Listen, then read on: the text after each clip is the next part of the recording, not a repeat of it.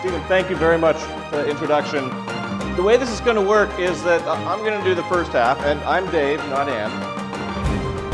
I'm going to do the first half, and then I'm going to turn it over to my co-author and wife for the second half of the talk. And what we're going to talk to you about today is essentially why healthy, fertile soil is important to people, from scales ranging to maintaining agricultural civilizations over the long run. And I'm a geologist, so that's kind of my world of expertise.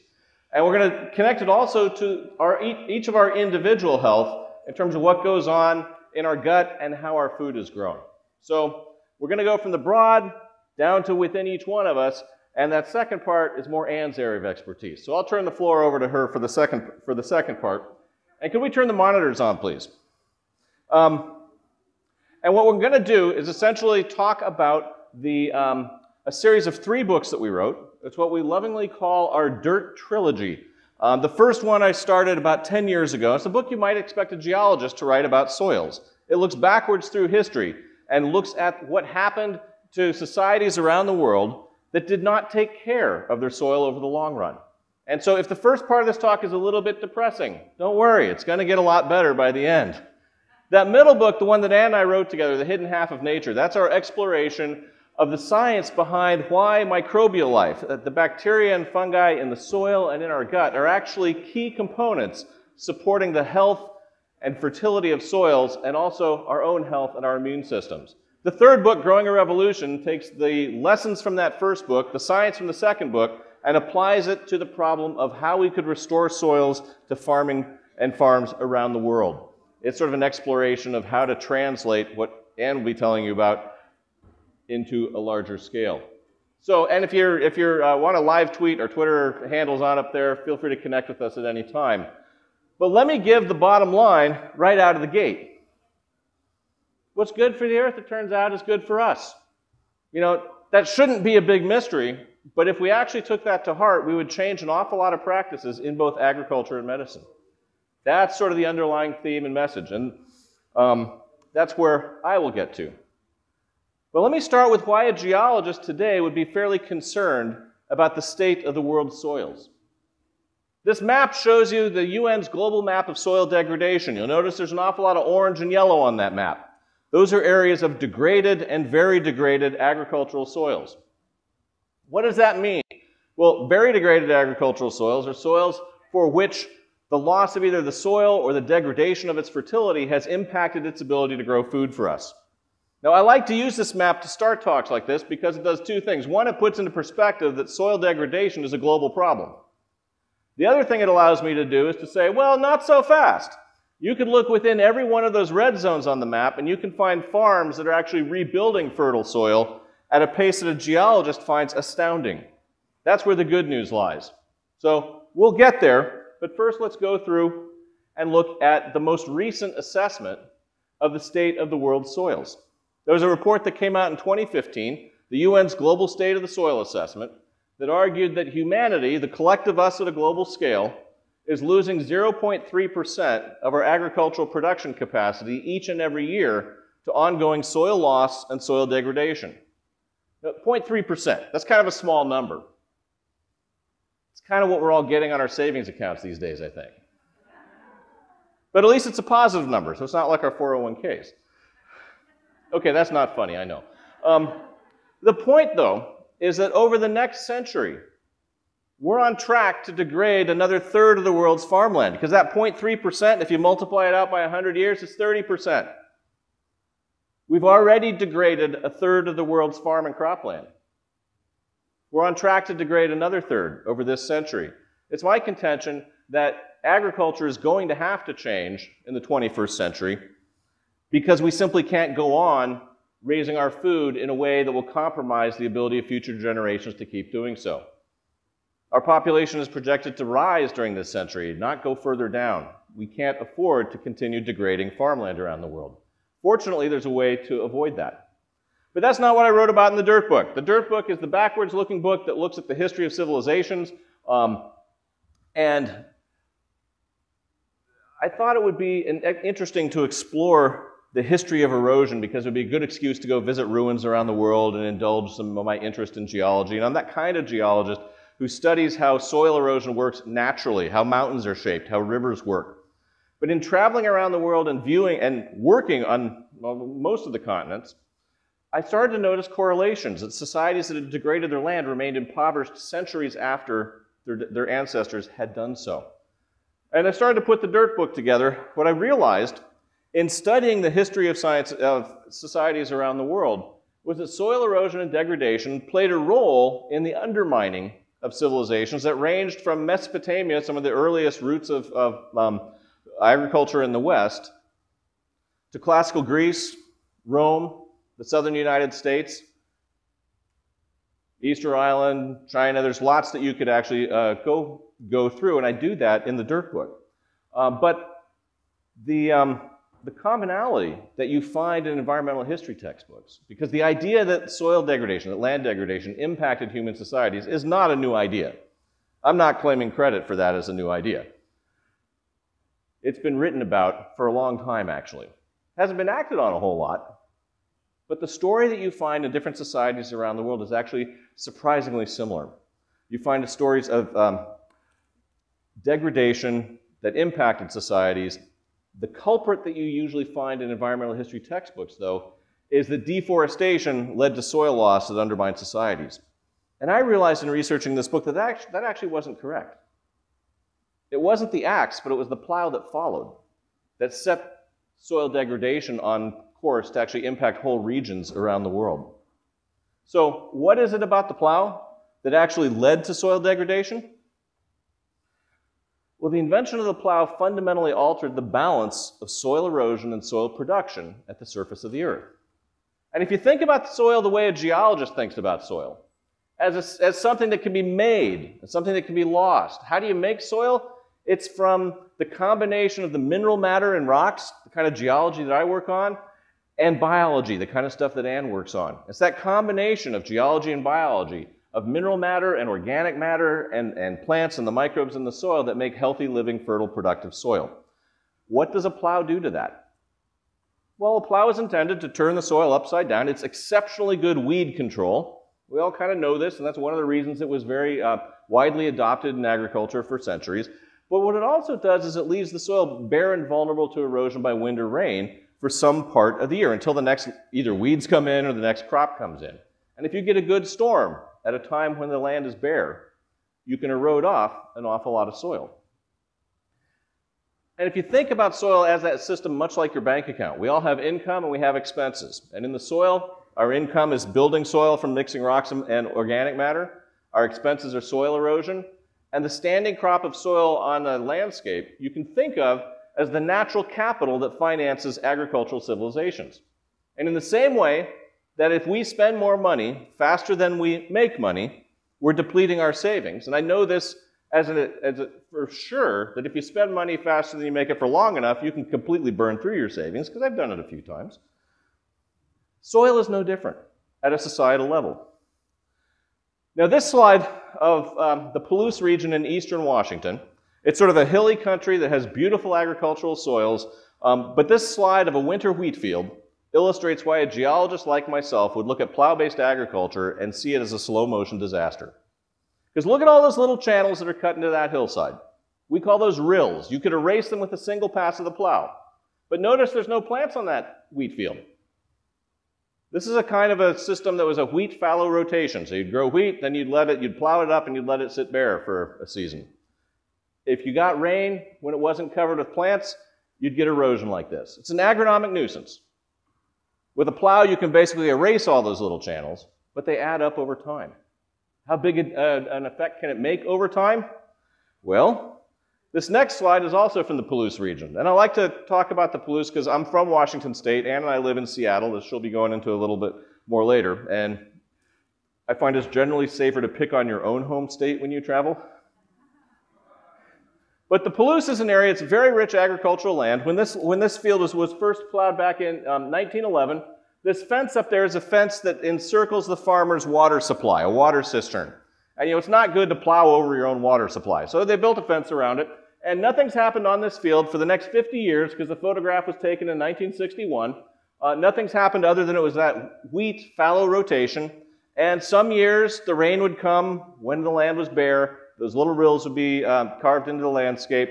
And if you plow in the same direction every year on a sloping hill, you're moving soil downhill progressively. So what happened is you created this cliff over the course of 50 years. And how high is that cliff? That's about a 5-foot high cliff.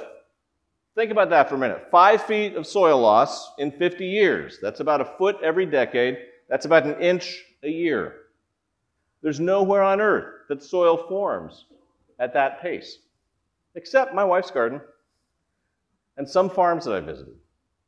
But nature doesn't build soil that fast.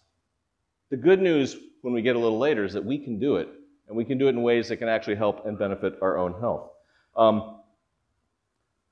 I also hope you're sitting there going, isn't that a pretty extreme example? And of course it is. That's why I use it. It's the most extreme example I could find. You should be sitting there going, how typical is it? How does this paint across a whole landscape? What's the number globally, for example? Well, I'm not going to walk you through every civilization that I talked about in the dirt book, because I'd be here talking till midnight, and then I'd be up, get in trouble for burning Ann's half of the talk up. But this shows you the magnitude of historical soil erosion in the Piedmont region, the hill country from Virginia down there to Alabama on the southeastern seaboard of the United States, an area that was one of the breadbaskets of the early colonies, early European colonies in North America. And you'll notice that gray corresponds to 4 to 10 inches of soil loss over the last 200 to 300 years. Now, how big a deal is that? Well, if you go back and you read the journals of some of the original farmers and plantation owners that first worked this land for agriculture, for Western agriculture, that is, there was only about 6 to 12 inches of rich black earth over the subsoil. The fertility of the land is held in the topsoil, not the subsoil. One of the problems with erosion is if you shave it off the top, you're losing the best stuff first. So if we could erode off a third to virtually all of the topsoil across a region that was one of the breadbaskets of the early American colonies, and we could do it in just a few hundred years. Think what the Greeks could have done in a 1,000-year run at southern Greece. Think what the Romans could have done with an 800-year run at central Italy, with much the same technology of plow-based agriculture. Has anyone in here ever been to the ancient port of Rome, Ostia? Can you see the ocean from there? It's inland. It's miles inland. You don't build harbors inland. What happened is the soils of central Italy washed off, pushed the coast out, formed the famous Pontine marshes. The example from the southern United States illustrates that the idea that soil loss can impact societies in ways that can undercut their future viability, and that they did this in regions around the world, not sound like the crazy ravings of a professor from Seattle. It actually pencils out, and it is a very important problem. What we've done, well, this shows you the soil in that gray noodle in a part of North Carolina that I went to and visited as part of an episode of the TV program Nova, and the monitors just died again. The TV program Nova, where they're trying to illustrate the history of soil in the United States. And what I like about this photograph is it basically shows in a nutshell what we've done with agriculture over the last few centuries. The soil on the left, hopefully you can see that it's darker than the soil on the right. This stuff on the right is from a conventional tobacco plantation that's had about 100 years of agrochemically intensive agriculture, and it looks like khaki beach sand. And it looks that way for a very good reason. You can basically pick this similar kind of stuff up on the California beach, right out of the sea. There's no organic matter in it. There's hardly any life in it. And it looks like beach sand because it is beach sand. It's 10-million-year-old beach sand. What it's lacking is not the geology for fertile soil. It's lacking the biology. It's lacking the life. The soil on the left, that's soil from a forest immediately surrounding that tobacco field that was a farm up until about 120 years ago and then was abandoned and let go back to the forest. And nature rebuilt the soil. Did it slowly, but it turned it into this sort of milk chocolate color. The difference between the khaki and the milk chocolate is carbon, soil organic matter, the remains of once living organisms. That's the difference between fertility and land that you really need to chemically supplement to maintain high yields. If you add a whole lot of chemical fertilizers to really rich, fertile soil with a lot of organic matter, you don't get much in the way of a fertility boost. That's part of why fertilizers became popular in the 20th century is that we'd already degraded the fields of Europe and Eastern North America. So what have we done across North America in terms of soil fertility and the organic matter in soils, the amount of carbon that was held in soils? This study from 2015 basically argued that the soil organic matter, SOM is soil organic matter content, of the agricultural soils across North America has dropped by 50%, by half, since the dawn of colonial agriculture. And this illustrates that part of the problem with soil degradation is the loss of the soil itself. Part of the problem is running the batteries down that drive the microbial processes that Anne will tell you about in more detail in a few minutes, but that really are the underpinnings of soil fertility. Because all that carbon in the soil, all that organic matter, is food for microbes. And they turn out to be an essential link in the cycling of nutrients that allow us to farm and farm sustainably. Now, I also want to point out this is not simply a North American problem. How many of you had coffee this morning? All right, well, this picture is from the heart of coffee country down in Costa Rica. It's from near the Continental Divide down there. And basically what it shows you on the left is the soil that you have in the jungle, in the native forest. It actually has, my notebook is sitting there sort of at the boundary between the topsoil and the subsoil. The subsoil is kind of reddish. Technically, it's called an oxisol, the soil that you would have in this area. It's very oxidized, and you can think of it as it's basically weathered and kind of rusty. The topsoil is black and rich and beautiful. You go into the coffee plantation on the same hillside further down, where it's been farmed for about 100 years now conventionally. It's subsoil to the surface. There's no topsoil anymore, and they did it in just 100 years. The farmers growing coffee in the soils that no longer have a subsoil have horrible blight problems, have something called Rioja that is impacting their crops. Healthy, fertile soil translates into resilience on parts of the plants. And again, we'll get to explaining how that works. But first, I want to get back to that question that I was asking. When I showed you that fence line and that extreme case of soil erosion, I was asking myself, how typical is that example? So I did something in terms of trying to figure that out. I went to the library and I vacuumed up all the data I could find about how fast are the world's soils eroding and how fast does nature build soils. And I literally found hundreds of papers, scientific papers out of the peer-reviewed literature that I gathered those data from, and I compiled global averages. At the top, how fast is soil eroding from the world's farmland? Well, the global average is about, and this is plowed farmland, conventionally tilled farmland. And the average rate's about 1.5 millimeters a year. Now, 1.5 millimeters a year, that's not a very fast rate, is it? It's kind of hard to watch something evolve over that. Your fingernails grow 10 times faster than that. The San Andreas Fault moves 10 times faster than that. And then causes all kinds of problems when it does. But that means that it would take less than 20 years to erode an inch of soil off of tilled farmed fields, on average globally. Results on your farm or your yard may vary. But compare that to how fast nature makes soil. A pace of about 2% of 1 millimeter a year. That's even slower. That's really hard to figure out even how to measure. But it also means that it takes more than 1,000 years for nature to make an inch of soil on average. The problem, of course, lies in the difference between those numbers. We've been eroding off the fertile skin of the earth, the soil that I'm sure Vandana Shiva will be talking more about later in the week. We've been eroding it off orders of magnitude faster than it replaces itself. We've been spending the natural capital that future generations will need to feed themselves. There's no way around that simple math. And in writing the Dirt Book, I wrestled with the idea of, well, what does this mean for the maintenance of agricultural societies over the long run? And I've kind of given you the data that it would take to calculate for yourself the average longevity of an agricultural civilization. Because if we're eroding soils at about 1 millimeter a year or faster than they're being replaced, and that's conservative. I could have argued for 1.5 millimeters. But let's just give me 1 millimeter a year in terms of an average loss of soil, and you could erode off the typical hillside soil in most parts of the world in less than 1,000 years. One of the things I realized in researching the societies around the world that I wrote about in the Dirt Book was that that's approximately the lifespan of most agricultural civilizations. But there's some big exceptions that I hope you're sitting there thinking about. What about Egypt And the Nile, they've farmed it for thousands of years. What about the rivers of India, the Indus and the Brahmaputra, that they've farmed for thousands of years? What about the rivers of lowland China, the Tigris and the Euphrates? Those places where people have farmed using conventional tillage for thousands of years all occupy major river floodplains.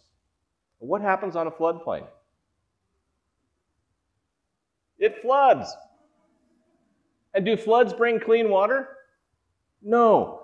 Floods bring the soil from upstream. They bring the dirt from your neighbor's farm. They bring tires or whatever got into the river. Most rivers naturally flood on average about once a year. And they don't flood very deeply. They just overtop their banks.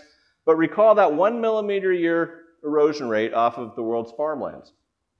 How thick is a grain of sand? Well, it's about 1 millimeter. 2 millimeters is coarse sand. 1 millimeter is medium sand. In other words, if you're farming on a floodplain and it's allowed to flood, nature will bring you new soil at about the pace that you may be losing it from the plow. That's how societies farmed on major river floodplains for thousands of years. But when farming spread up onto the hillsides, that's when the clock started ticking on the ability to maintain farming practices on landscapes where the soil's eroded. That's sort of the guts of the dirt book. And I promise that the first part of the talk might be a bit depressing. We're through that part now. Because what I wanted to shift to is the question that I started asking myself, that I really wrestled with in writing the last chapter of that book. Is soil restoration possible? Could we actually reverse the historical pattern of land degradation that limited the longevity of many societies around the world? And I'm not arguing that soil erosion killed off societies. What I'm arguing is that soil erosion undermined their vitality, their resilience. It helped contribute to their demise.